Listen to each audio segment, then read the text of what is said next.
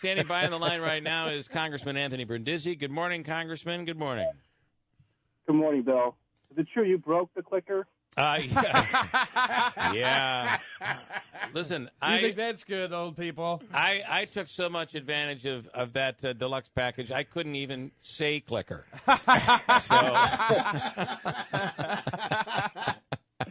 Oh, Lordy.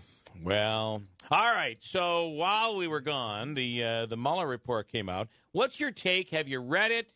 There are some Democrats talking about impeachment. What do you think? I did read it over the weekend. Finally got a chance to read it. I have to say that I don't think the president should be really proud of the conclusions, nor do I think the Democrats should be cheering with any of the findings in the report. What's clear to me is that a foreign adversary, Russia, interfered in our elections. That should trouble everybody, whether you're a Democrat or Republican. It's clear the president and people around him willingly accepted some help. Having said that, the report comes back saying that there was no collusion, and that should make everybody happy. I think we should be happy that there was no collusion. And the question is, where do we go from here? The AG has said that there's no obstruction of justice, and there are people in Congress who want to continue on down that road. But people have to realize that we're in a divided government. So even if the House were to impeach the president, which I don't think they should, the Senate would never convict him, and we'd spend the next year and a half, just like we did in the late 90s with Bill Clinton. You say no obstruction, though, but Mueller really did point out several areas. It's almost like he was creating a list of things that, boy, they came very, very close to obstruction. And oftentimes the only reason that his attempt to obstruct justice didn't go through is because the people he was mandating to obstruct the justice chose not to do it. So what's your take on that? I mean, his intent was there, it seemed. Yeah, well, there's a question of that. I know the White House lawyer, Don McGahn, had rejected some of the president's attempts to fire Mueller. And like I said, if I were the president, I would not be proud or cheering the results of this report. It's very troublesome. Many of the findings in here are troublesome. Not just accepting the help of Russia, but attempts to try and prevent investigations. But the fact that the investigation happened, the fact that we're all here reading the report today and talking about the report, I think shows that that justice was not obstructed, that Mueller was able to do his job, was not interfered with, that we see the results now, and we should move on now as a country, focusing on issues that the American people want us to work on. I have to tell you, one of the things that I always said was let Mueller do his job. I think he's an upstanding citizen, to say the least, not to mention the public service that he's given to his country, but somebody that really I think is somebody that is honest.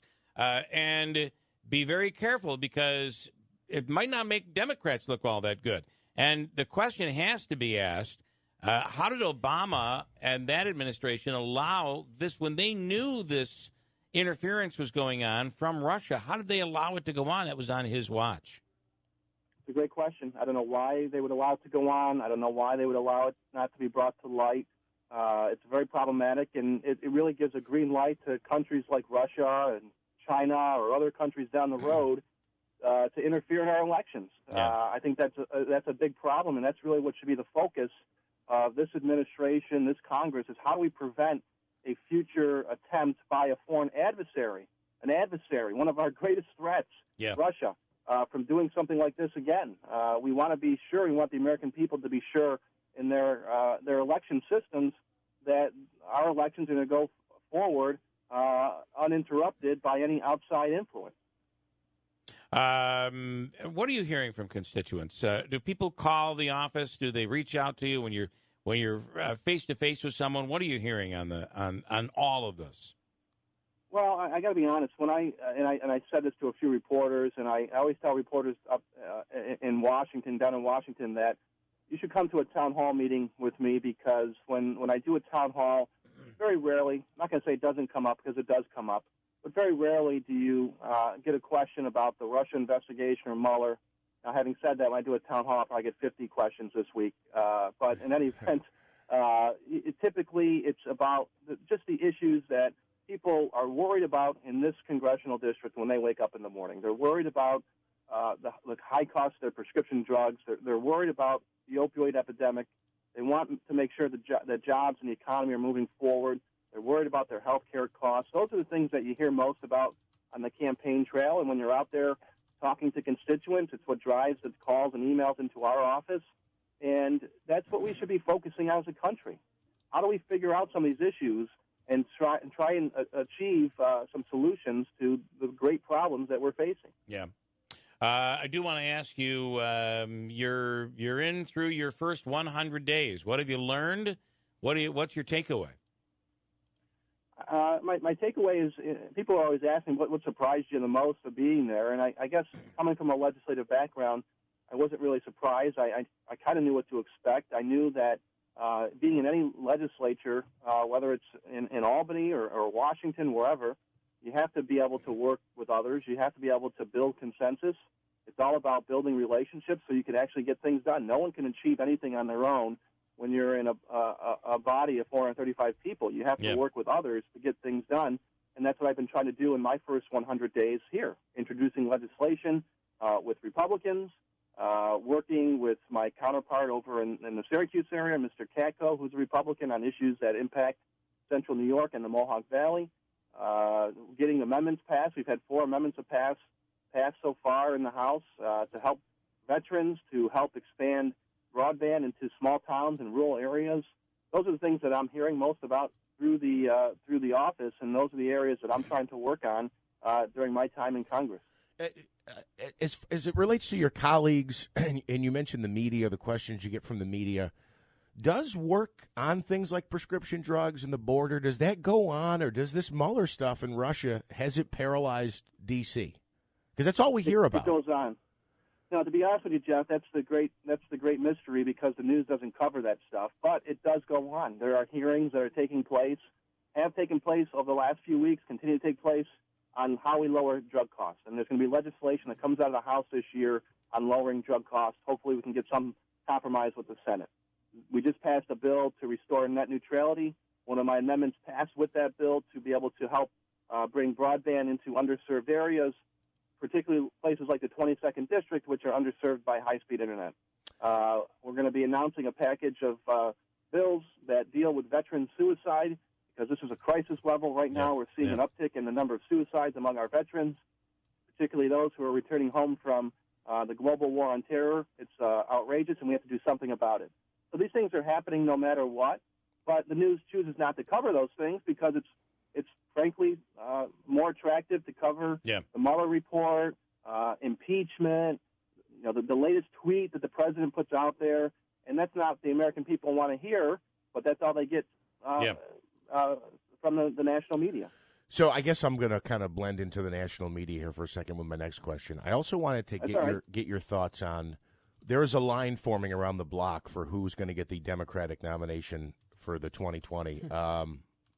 Are there things that you hear that you like and things you hear that you don't like? Can you kind of give us your take on all the candidates coming out, maybe some of the things that are a bit wacky, or maybe some of the things that you think you can get behind? Well, it's funny you mentioned that, Jeff, because I want to make an announcement this morning on this show. I have decided that I am going to be running for president in 2020, and I'm proud to announce it right here first on the Keeler Show. Beautiful. We appreciate it. That's Thank you. awesome. There's enough people. Why not one more? Yeah, you could add. There were a couple more over the weekend. It's a good resume builder. Yeah. It is a large field. I've been in Congress for 3 months. Why not? Yeah, right. Hey, if AOC could do it, with the age thing, she would probably do it. So. No, seriously, to answer your question, though, look, I think it's way too early for me to say who I would get behind. Look, there's things that I like, but again, for most of the candidates I'm hearing from right now on the Democratic side, it seems to be a lot of focus on the president. And what I say to people, the reason that I was able to win in an area of the country that's pretty purple, and maybe even more red, is because I didn't talk about the president. What I said was, during the campaign, I'm going to work with the president. If the president's going to put forward things like infrastructure and lowering drug costs, I'm going to meet him halfway, and I'm going to work with the president. I want to get things done for this country, not focus on the president. And I think the Democrats do themselves a disservice by focusing so much attention on the president, which is exactly what he wants. Yeah. They should focus on issues that people actually care about. That's how you win elections.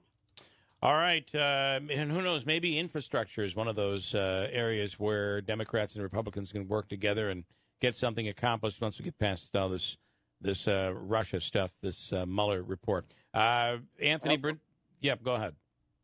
No, I hope so. I hope you're right, Bill. Anthony Brindisi, we appreciate your time. Congressman, first 100 days. Thanks for the update, and we'll talk again real soon. Thank you. All right. Thanks so much.